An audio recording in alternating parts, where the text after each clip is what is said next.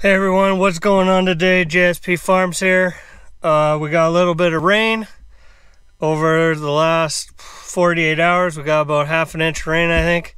So it's pretty wet out, but gonna be cool tonight. So me and Dad are headed down to the sprayer and the drill. We're gonna make sure everything's okay before it gets cold. So we're just putting a little fuel in and we're gonna be off here. So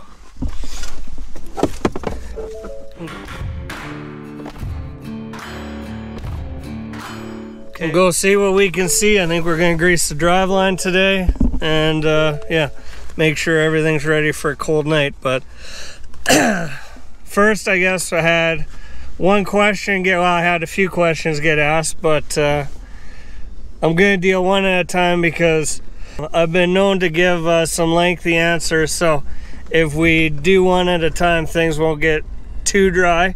So the first thing is, why do we burn off before we seed? And really what you're doing is you're getting the first flush of weeds out of the way. You're giving your crop the competitive advantage. There'll be less weeds later on when we go back in to do our in crop, and we can usually get away with you know, better options, do a better job. Obviously it's a lot easier to combine when you don't have any weeds to deal with. It doesn't get in the seed, doesn't add to your dockage.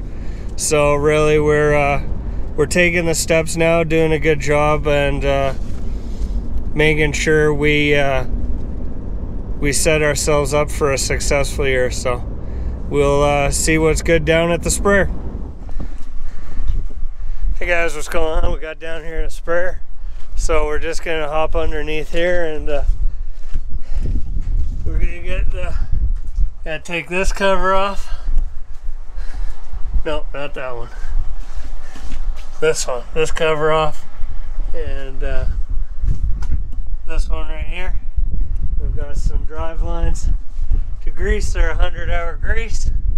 Used to be 250, but I'm guessing people didn't do them enough. So, but you can only get at them one way, and they're kind of annoying. You gotta turn your sprayer on and off constantly. Maybe somebody else knows a better way to do this, but you have to get down in the mud, and I brought cardboard for myself.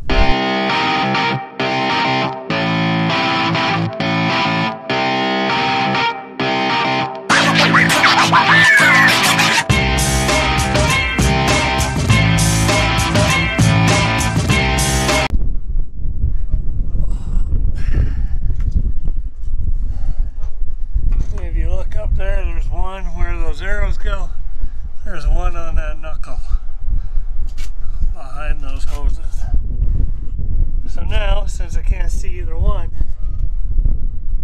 we have to twist the engine until we can find them. So I'll just have to wait for a second to do that.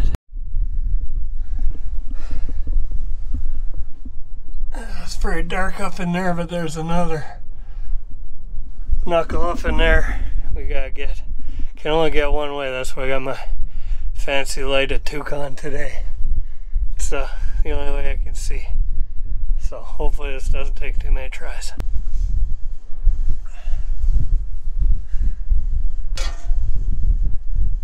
Oh.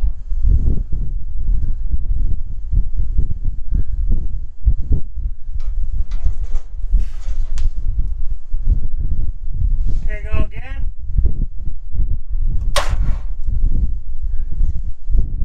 Go again.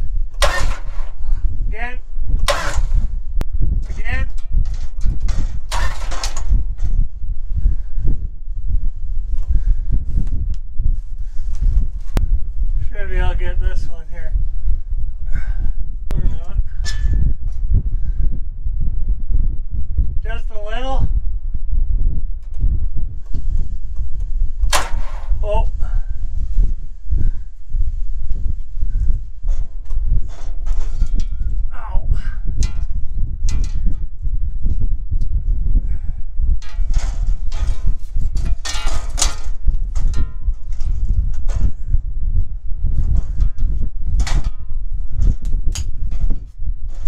thing is kind of useless.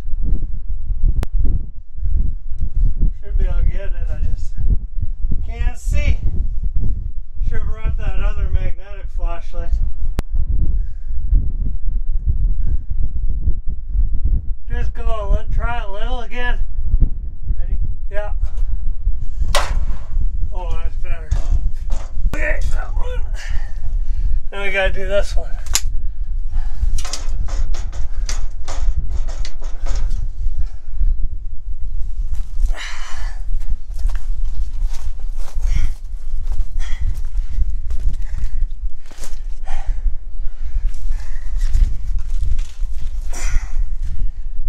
Right here. Should be able to. Oh, I'm weak today.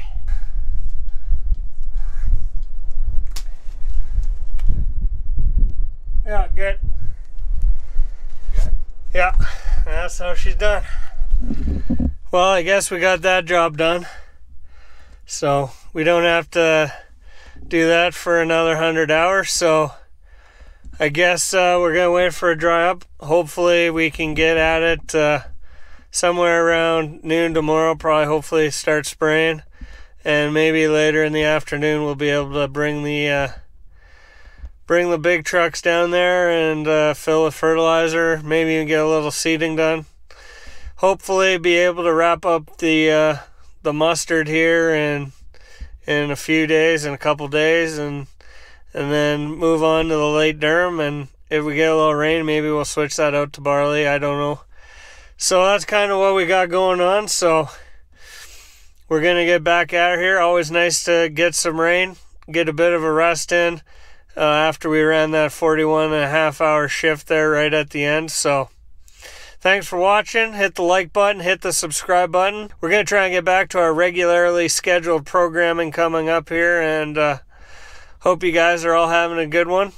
And I know, I hope you guys are all having a good one, and we're going to get back at her here, and pretty soon we'll move on from seeding, and we'll be doing some in-crop, and we'll start scouting some of the early crops and be looking at that kind of stuff. So yeah, appreciate it, and as always, we'll catch you on the flip-flop.